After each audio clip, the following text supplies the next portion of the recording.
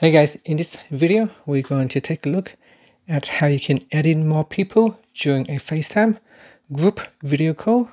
So first I'm going to go back to my home screen and start a new FaceTime video call.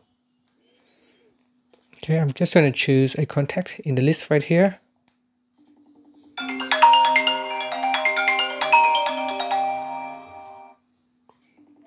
Okay, so during a FaceTime video call, if you want to add in more people, what you do is you tap on the screen to open up the control menu. And in here, you tap on this button. At the bottom, you tap on Add People. And then tap on the Add button. In your contacts list, choose who you want to add. And then tap on the video button or the FaceTime video. And then tap on Add People. And then tap on Done. Okay, so the other person has been invited to this group FaceTime call. Okay, I'm just going to choose a different contact. And then I'm going to tap on Add People. And I'll tap on the Add button again. And I'm going to choose this one right here.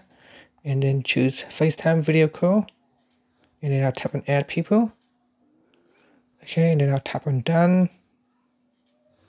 And then just going to tap on the ring button.